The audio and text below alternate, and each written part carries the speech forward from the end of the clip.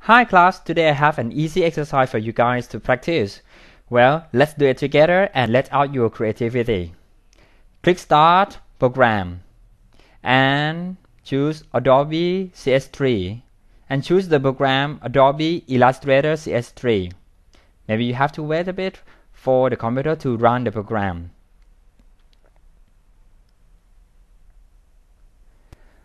Click File on the menu bar and then choose New. A window will pop up and you can adjust your new working space from here. On the name, I want you to name this piece with your ID number. For example, 39333844128. This is my ID when I was an undergrad student. Then type _animal. Because this assignment is about drawing an animal with letters, choose the size to be A4. For orientation, click the vertical, the left icon. This function will adjust your working space either horizontal or vertical. And you can also adjust the window to, you can expand the window to make an advanced adjustment. The color mode has to be RGB. And then the raster effect as 72. And the preview mode as default. When you finish the adjustment, click OK. You will get a working space. Whatever appears within this frame will be on a printing output. Anything placed outside will not be printed. Also, the black line will not appear on printout. So, it means it appears on screen only. Type your name on the upper left corner. Here, this is my name, Smith, S-M-I-T-H, Bunchutima, B-O-N-C-H-U-T-I-M-A. Well, I forgot to tell you that you have to click on the Type tool as well. Then you have to press Enter and type down animal with an A in a capital letter. Then choose the selection tool to select this area, and we will just adjust the size a bit. 21 point will be big enough to read. I assume that you guys know how to use text tool and selection tool. Let's start an animal. We'll use text tool again. I like drawing a worm because it is so easy. We'll use the letter O in a capital letter. When you would like to adjust its size, you have to press the Shift key.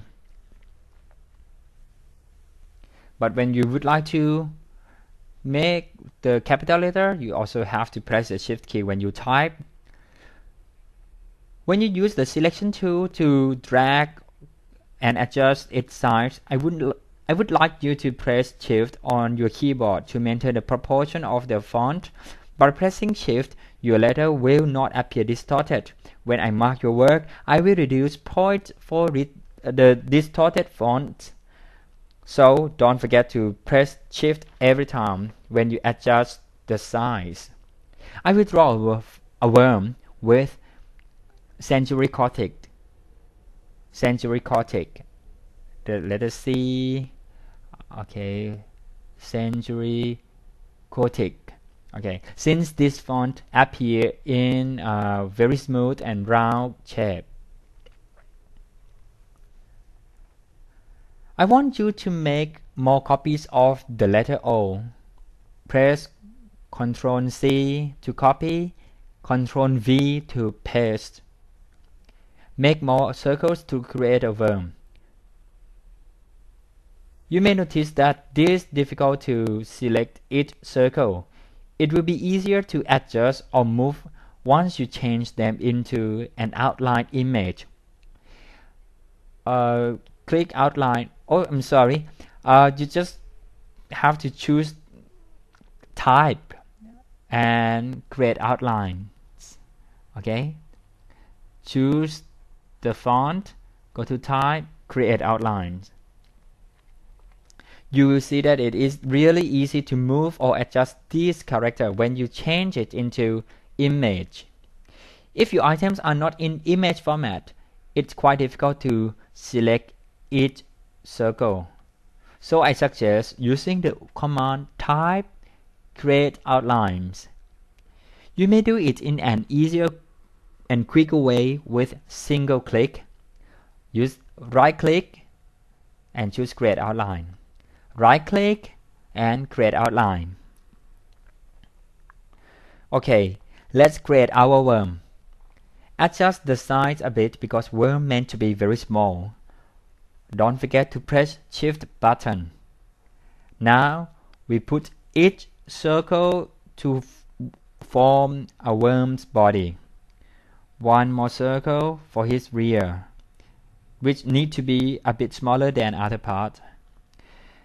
Now then we create a V in capital letter to make his antennas. And the antenna quite big, right? Okay, so it look more obvious. Right click, create outline to change it into the format and adjust the size. Don't forget to press the shift key. And I would like to make his leg by using the letter M in a capital letter again. And again, right click and create outlines. And make more copy of the letter M by pressing Ctrl C and Ctrl V. This is just to copy and paste. Very simple. For his eyes, I think we can use a dot. We can use a dot on your keyboard. Type dot. And don't forget to right click and create outline. See how cute? Make another line by copy and paste. Ctrl C and Ctrl V and move his eye to the position. What can we use for a smile? What about a round bracket like this?